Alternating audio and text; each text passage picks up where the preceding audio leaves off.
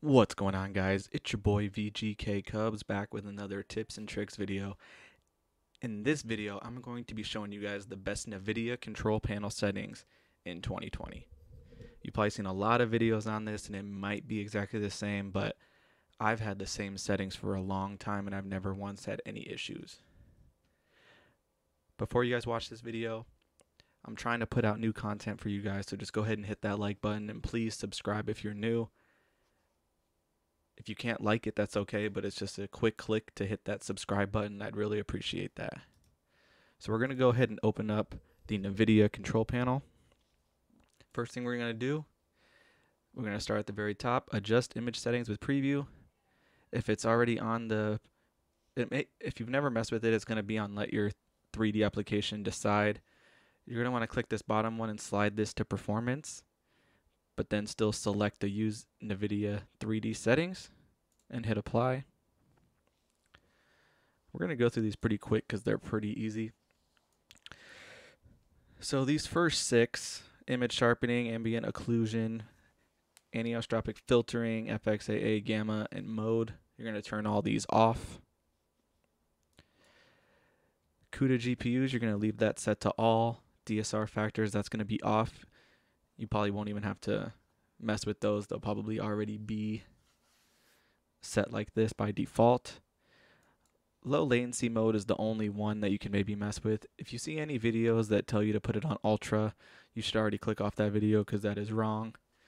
Usually you want it set to on, but if you're running the newest driver and you play Fortnite and you have the on plus boost reflex low latency on in game, it pretty much makes this non-existent. So if you're not using the updated driver, you want to turn this on.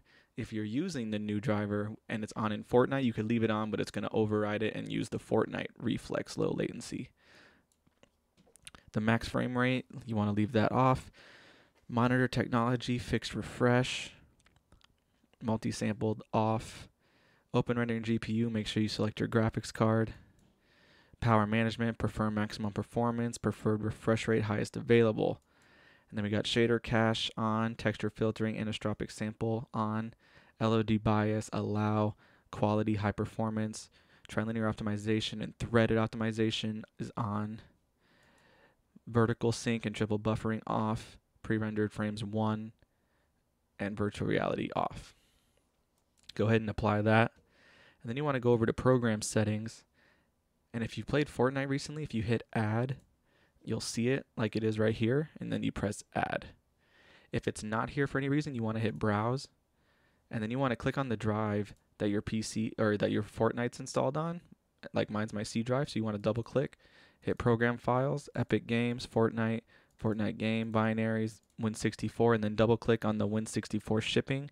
It's going to be the biggest size, 175,000. And then double click on that and it'll give it priority and add it right here. Next, we're going to go down to configure surround. Only thing you're doing in here is changing this to your graphics card. Hit apply and you're good. Change resolution, pretty simple. Just make sure you're on your native res or whatever res you want, and at the highest refresh rate your computer allows it to go. Nvidia color settings, you can choose this if you'd like. You just want to make sure that your output dynamic range is on full. That's the only thing that you'll change. If it's on limited, change it to full and hit apply.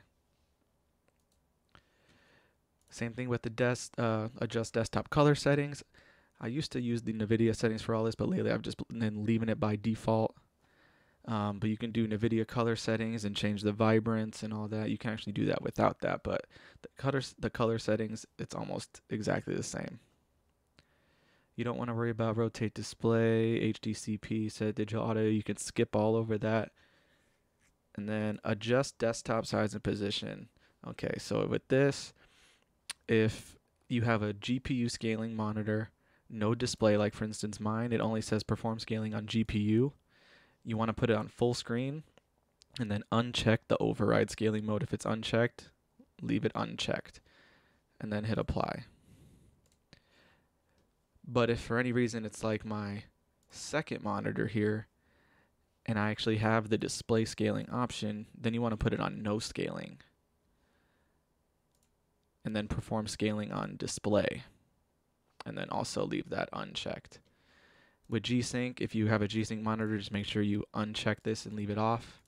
You don't have to worry about multiple displays. Video color settings, you can also choose Nvidia color settings if you want Nvidia settings, and then change this from limited to full, but I just leave it on default. And then hit apply and OK. And that's it with the panel. What you could do, you can type graphics settings in the search bar. And what you could do, all you want to do if you have nothing here, just hit browse. And then you can select these, double click, and it'll enter it right here. You'll just want to make sure you hit options and set it to high performance. And then it just hits save. That'll also give Fortnite a little priority.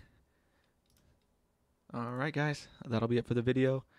Let me know if it helped in the comments, and make sure to like and subscribe. Until next time guys, peace out.